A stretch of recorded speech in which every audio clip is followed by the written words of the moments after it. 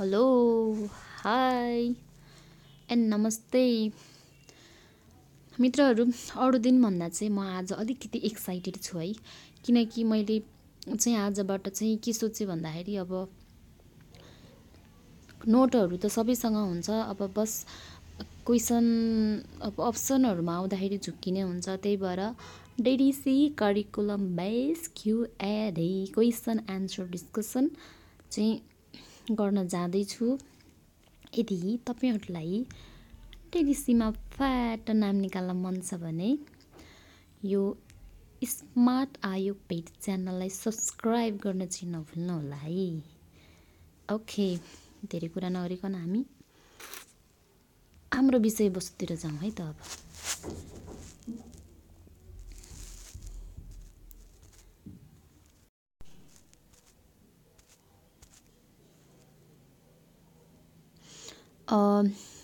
यो question answer डिस्कसनको लागि चाहिँ मैले हालसालैका डाटाहरू कलेक्सन गरेर बनाएको छु र यो अब समयअनुसार चेन्ज हुन्छ। जेउस DDCको एक्जाम दिने बेलासम्मलाई यसले काम गर्छ, ढुक्क हुनुहोस्। 20 वटा क्वेसन छन्। सम्भव भएसम्म र भ्याएसम्म प्रत्येक दिन DDC करिकुलम बेसका चाहिँ 20 वटा क्वेसन अपलोड गर्नेछु मित्रहरू। अब हामी क्वेसनतिरै जाऊँ है त। हाल दुध उत्पादन कति मेट्रिक टन रहेको छ? अप्सन एमा क भने पनि ए भने पनि हैन, बुझ्नु होला है तपाईहरुले। यो बोल्दा कहिलेकाहीँ मिस्टेक भइहाल्ने भने मिस्टेक नगरौँ भन्दा पनि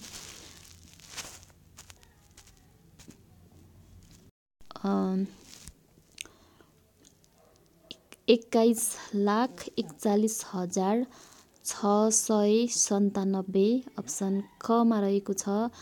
अप्सन ख मा 85,06,675 रहेको छ र अप्सन ग मा 12,85,022 15,66,03 जसरी पढे पनि बस आफूले डाटा सम्झिनु पर्ने हो है। हाम्रो राइट एन्सर रहेको छ अप्सन क को 21,41,697।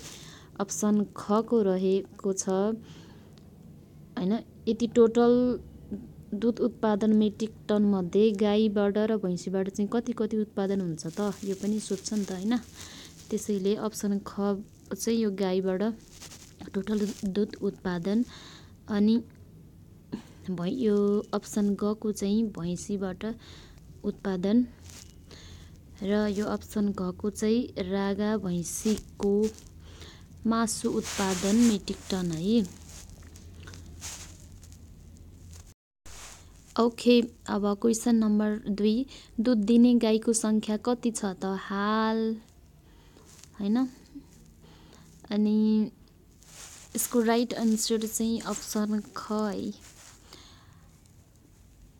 10,39,538 वटा गाईले चाहिँ दुध दिन्छन्।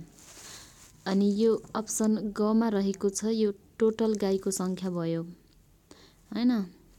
अनि यो घ मा रहेको छ अप्सन घ चाहिँ टोटल भैँसीको संख्या। अनि यो अप्सन क को चाहिँ टोटल याक अथवा चौरीको संख्या। दुध दिने भैँसीको संख्या चाहिँ कति छ त? दुध दिने भैँसीको संख्या कति छ त? यो पनि त थाहा हुनुपर्छ।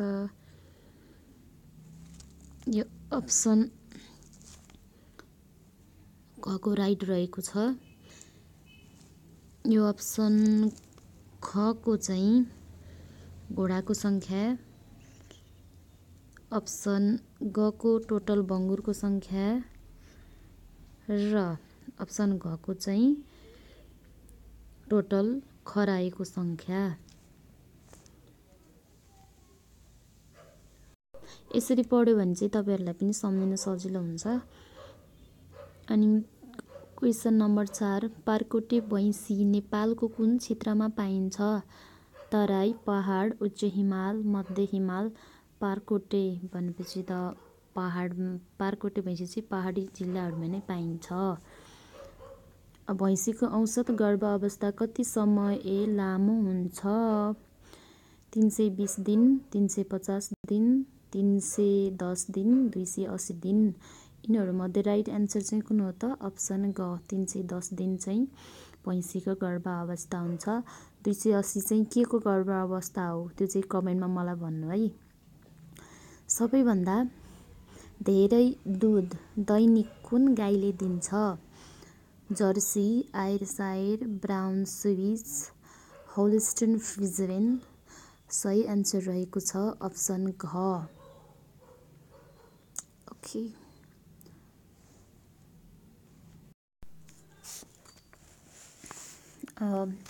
क्वेसन नम्बर 7, नेपालमा बढी दुध उत्पादन गर्ने जनावर कुन हो सङ्ख्यामा त?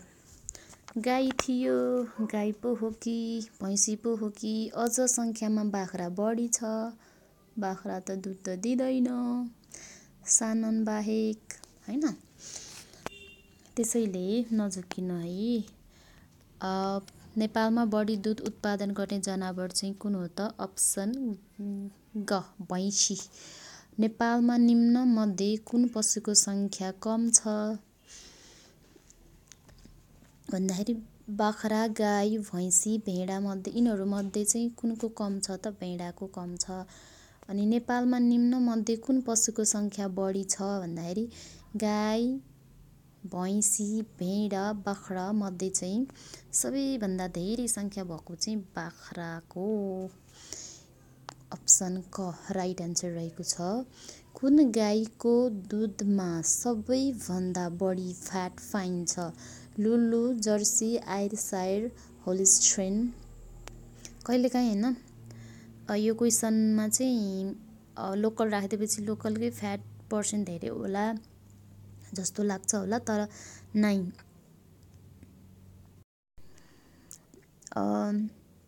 जर्सी अप्सन ख राइट रहेको छ। अनि सबैभन्दा बढी प्रोटिन कुन जनावरको दुधमा पाइन्छ? गाई, याक, नाग, भेडा, बाख्रा।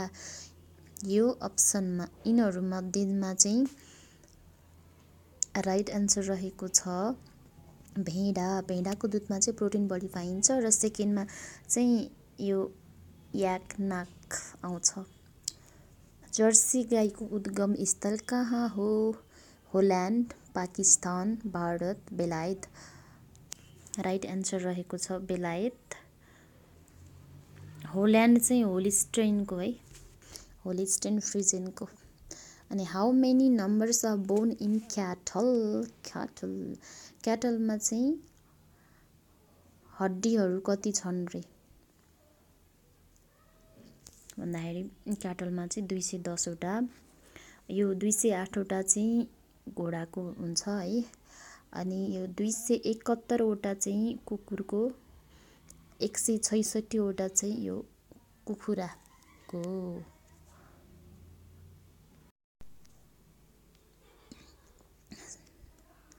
प्रश्न नम्बर 14 मा सबैभन्दा ठुलो जातको कुन सबैभन्दा ठुलो जातको गाई कुन हो?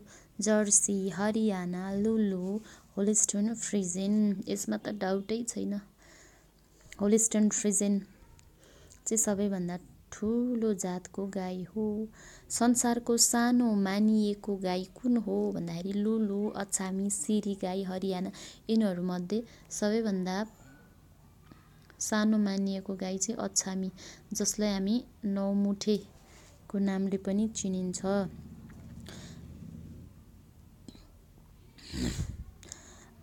प्रश्न नम्बर 16 जर्सी गाईको प्रतिवेद औसत दुध उत्पादन कति रहेको छ? 6500 देखि 9000 लिटर 5000 देखि 6000 litre, 1350 litre, 5500 litre. यिनीहरूमध्ये right answer चाहिँ ख रहेको छ, 5000 देखि 6000 लिटर। यो अप्सन नम्बर क को 6500 देखि 9000 लिटर चाहिँ होल्स्टन फ्रिजेनको हो र यो 1350 लिटर चाहिँ साहिवालको र 5500 लिटर चाहिँ ब्राउन स्विसको। कुन नस्लको गाई नेपालको उच्च पहाडी जिल्लामा मात्र पाइन्छ? असिरी, पहाडी गाई, अछामी, लुलु। राइट एन्सर रहेको छ अछामी। अछामी गाई चाहिँ पहाडी जिल्लामा मात्रै पाइन्छ। लुलु चाहिँ अब अप्सन नम्बर गएको लुलु गाई चाहिँ मनाङ मुस्ताङतिर पाइन्छ। मनाङ मुस्ताङ भनेको त हिमालपारीको जिल्ला, हिमाली जिल्ला भनेर चिनिन्छ होइन। लुलु गाईको अर्को एउटा विशेषता हामीले भुल्न नहुने, स्थानीय गाईहरू सबै गाईहरूको जुडो हुन्छ, तर लुलुको चाहिँ जुडो हुँदैन। पहाडी गाई पहाडमा पाउने भएले सिरी गाई चाहिँ पूर्वी पहाडी जिल्लाहरूमा पाउने, हाल चाहिँ लोपै भइसकेको भनौँ। सबैभन्दा सानो जातको भैँसी कुन हो? पारकोटे, लिमे, गड्डै भैँसी, मुर्रा भैँसी। यिनीहरूमध्ये सबैभन्दा सानो जातको भैँसी चाहिँ कुन त? लिमे। राष्ट्रिय गाई अनुसन्धान कार्यक्रम कुन ठाउँमा रहेको छ? खुमलटार, ललितपुर, बन्दीपुर, लुम्ले कास्की, रामपुर चितवन। राइट एन्सर रहेको छ अप्सन नम्बर घ, रामपुर चितवन। एसियाको राम्रो दुधालु गाई कुन हो? यहाँ गाई छुटेछ, लेख्नु है तपाईँहरू। रेड सिन्धी, साहिवाल, हरियाना गाई, तराई गाई। एसियाको राम्रो दुधालु गाई कुन होला? अहिलेसम्म सुनै थिएन भन्ने लाग्छ होला, त्यही नझुक्किनु होला भनेर मैले तपाईँहरूलाई सजिलो बनाइदिएको है। अप्सन नम्बर राइट रहेको छ ख, साहिवाललाई चाहिँ एसियाको राम्रो दुधालु गाईको रूपमा चिनिन्छ। यस भिडियोमा यति नै। हस्त मित्रहरू, कुनै मिस्टेक भएको छ भने सच्याउनु। डाटाहरू अब कम्प्युटर टाइपिङबाट प्रिन्ट भएको बुकहरूमा मिस्टेक हुनसक्छ, मैले पनि मिस्टेक पढेको हुनसक्छ। यदि त्यस्तो रहेछ भने सेयर गर्नुहोला, कमेन्ट गरेर भन्नुहोला। हस् त, धन्यवाद।